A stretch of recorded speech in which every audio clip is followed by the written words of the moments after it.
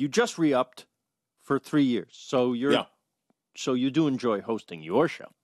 Yeah, I do. I like working with the people I work with. Yes. I like the people who run the network. I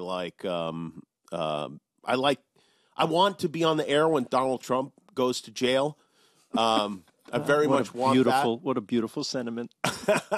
I think I would be heartbroken if I was What's your gut tell you? And you know people. What do you think's going to happen? My gut, first of all, I'm going to tell you, my gut always tells me the wrong thing, like when it comes to Donald Trump.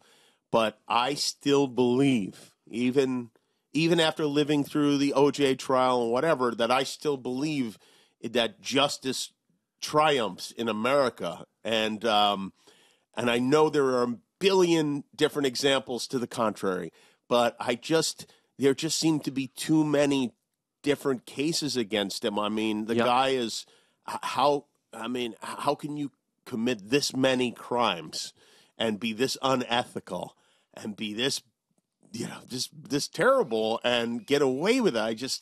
I think the only way he's going to get away with it is if he has a heart attack or something, and that's the last we see of him. And I feel like in some ways that's what he's trying to do. He's just trying to draw this out until he dies. Or until there's no democracy left, then he's perfectly okay. I think with that being the consequence of his actions to save himself. This is what I mean by what you talk about on the show nightly is not politics. I'm sure you get crap from Trump supporters. Oh yeah. But this is beyond politics. Yeah, we're talking just about basic human decency. I mean, you got it. I wasn't a George Bush fan either, but I didn't go after him every night. And you didn't have to. Yeah. I mean, I think that at his core, he probably, I mean, obviously he made some mistakes, but they all do. Yeah. And this idea, I got to tell you what really burns my ass. And it's just Joe Biden. Look, I mean, whatever you think about him, a decent human being. Decent human being. He's a nice old man who cares, who quite plainly has cared about people through his whole life. And this idea that he's some kind of like I mean, it's just like, it's such a stretch. You can't even believe it's like, you go like, what? Yes. Like, okay, what the fuck are you people talking about? I mean, you might disagree with them, but he's certainly not evil. I mean, if you believe that, you've got some real problems. So these are extreme political views you have. And does ABC ever say to you, hey, could you not just attack this side and lay off a little bit because we're going to lose those people? There was at one time, maybe, I don't know, like right around the beginning of this whole like Trump thing where this is now 8 years ago. Yeah, something like that. Maybe not quite that long ago. That was like kind of hinted at, but I said, listen, I get it. I mean, I don't disagree. I mean, you're right. I have lost half of my family, maybe more than that. I mean, when 10 years ago, among like Republicans, I was the most popular talk show host. I mean, at least according to the research that they did. But, and I get it if that's what they want to do. I just said, listen, if that's what you want to do, I understand, and I don't begrudge you for it. But I'm not going to do that. So, if you want somebody else to host the show, then that's fine. That's okay with me. I'm just not going to do it like that. And they're like, all right. Really? Yeah. They didn't. No. Oh, they knew I was serious. I mean, I couldn't live with myself. I see this, Yeah.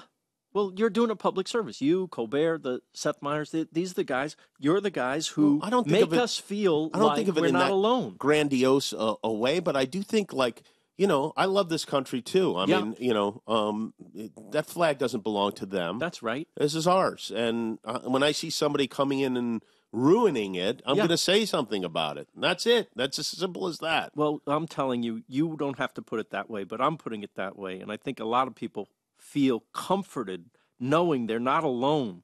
You don't think, oh, is it just me? Am I crazy? When you guys come out and you do this wonderful material that's funny and enlightening and I feel true. like that about my colleagues. I when I see, Steven and yes, but you're right there. You're doing it. No, I feel like proud to be part of this group. You should be. Because I do think that there is a sacrifice that you make when it comes to your audience, Yep. And you could do pretty well if you just stayed right down the middle if you wanted to. But are you surprised, like Trevor Noah, who I had a great time working with the last couple of years, when someone like that doesn't want to keep going forever? Like you clearly have done this. You're running the marathon, and the shows is better than ever. But no, it doesn't. It doesn't surprise me. It more surprises me that we do keep going because it's a hard. I mean, it's not. We're not digging. Obviously, there are certainly jobs harder than ours, but it just takes your whole life over. Something you have to think about all the time, nonstop. Yeah. And I could see why. Stand-up comedy. It's other than the travel, it's an easier life. And there's some wisdom to just enjoying your life.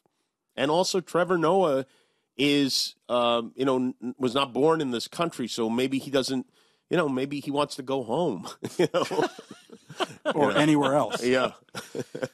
You heard it here. Jimmy Kimmel saying Trevor Noah should go home.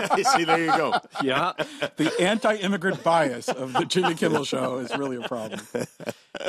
Jimmy, we love you. I'm such a fan. I'm so proud